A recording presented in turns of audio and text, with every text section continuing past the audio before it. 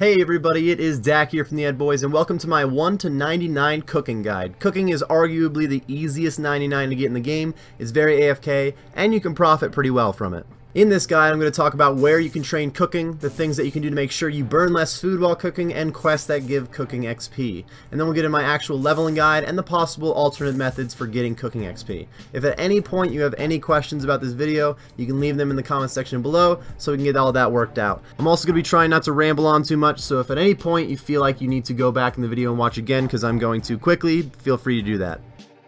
You can cook food in RuneScape on a fire or on a cooking range. For some food, you burn a little bit less on a range than you do on a fire, but it's not a big enough deal to be worried about. You could light your own fire if you wanted, but there is a permanent fire located in the Rogue's Den about as close to a bank as you can get. The Rogue's Den is located under the bar in Burthorpe. This is a very common place to cook, though depending on your cooking level, you could burn more food here compared to the Hosidius range, which is another location we'll talk about. You need 100% Hosidius favor to use this range, but you have a 5% increased chance of not burning food, which lets you cook higher level fish without burning them at lower cooking levels. Higher level fish will get you better XP rates, unless you're burning a lot of them. If you don't have the Hosidius favor done, hopefully I have left my link to my favor guide in the description. Here's the location of the Hosidius range and the Xerix Talisman teleport to the Xerix Glade. I personally use the Hosidius range for pretty much all of my cooking XP since the run to the bank is only a few steps. On the note of burning food less often, let's talk about the cooking gauntlets. These gauntlets are a reward from the Family Crest quest, which is pretty low requirement, easy quest to get done. The cooking gauntlets decrease the chance of burning some different fish. I don't suggest going for 99 cooking without these, since they are going to boost your XP rates very nicely. Alright, let's talk a little bit more about burning food. If you find yourself burning a lot of food, you'll be getting less XP, obviously. Even one fish per inventory is going to change 200k an hour, 298k an hour.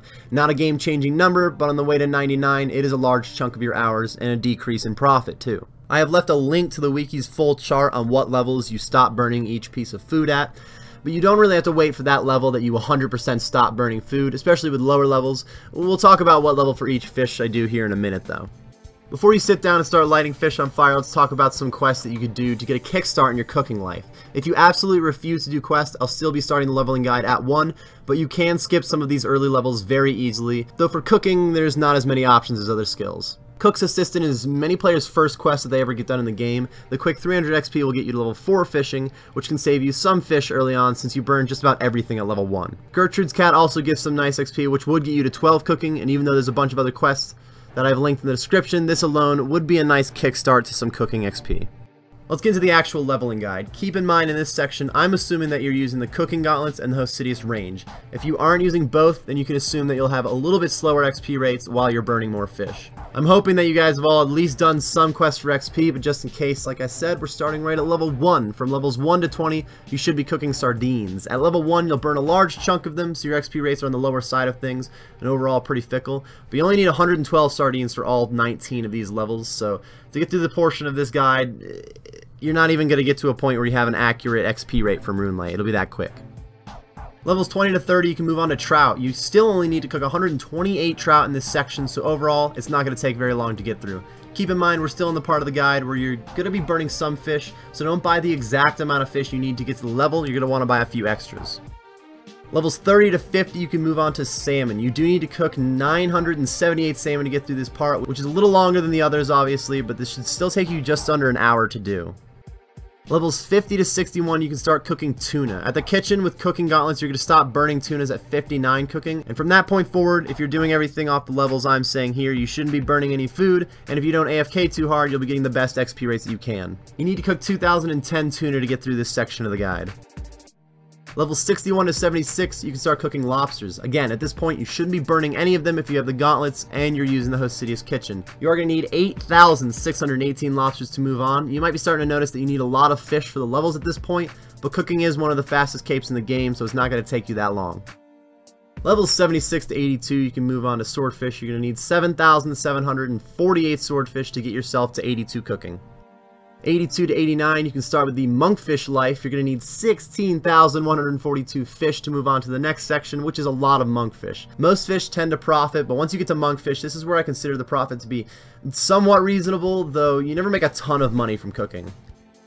Levels 89 to 93, you can start cooking sharks. 11,207 cooked shark should bring you to the next section of the guide. Many players stick to shark for the whole 99 since they do profit better than anglers, but I find it's better to get the faster XP and make up your money somewhere else.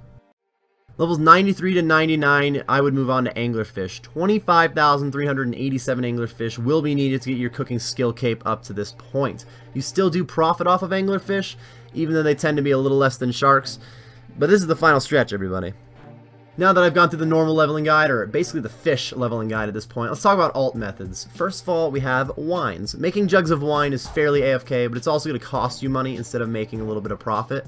You need 68 cooking to start making wines, and you don't get XP right as you make the wine. There's a 12-second delay for the wine to ferment, and if you make another wine while waiting on that delay, it just resets. So it means if you do a few thousand wines just back to back, you get a huge XP drop if you finally wait to get the XP, which is kind of fun.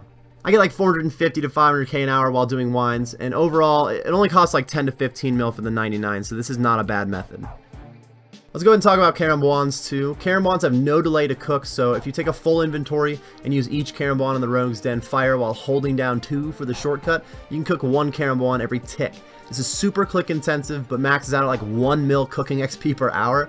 Honestly, I find keeping 1 mil for a full hour is a pain in the ass, and I'm usually averaging closer to 600k an hour from a combination of misclicks and then giving my wrist a break occasionally. The kick here is that carambouans also profit pretty well too. You can make up to 750k an hour if you're nearly at max pace, but realistically, you're getting like 450 to 500k GP an hour, which really isn't terrible profit.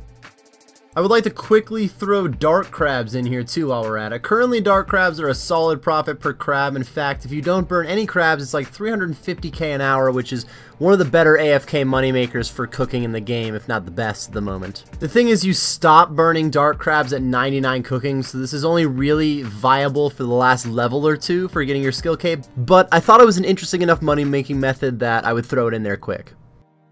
I believe that's all the info that I had for you guys about cooking. If you enjoyed the video or you got some useful information from it, be sure to hit that like button, and if you have any questions or comments about the video, be sure to leave them in the comments section below. I've left links to my Twitch and my Twitter in the description below if you're looking for more content. Thank you very much again for watching, everybody, and best of luck on your cooking grind.